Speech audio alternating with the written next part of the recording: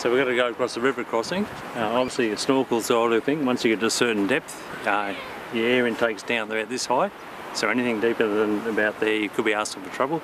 So you've got to have one of these if you want to do a deeper river crossing. Most air intakes are on the front of the vehicle down about this sort of height, behind the headlight rim, behind the guard or something like that. So same thing, you need that air intake as high as possible for a crossing like this.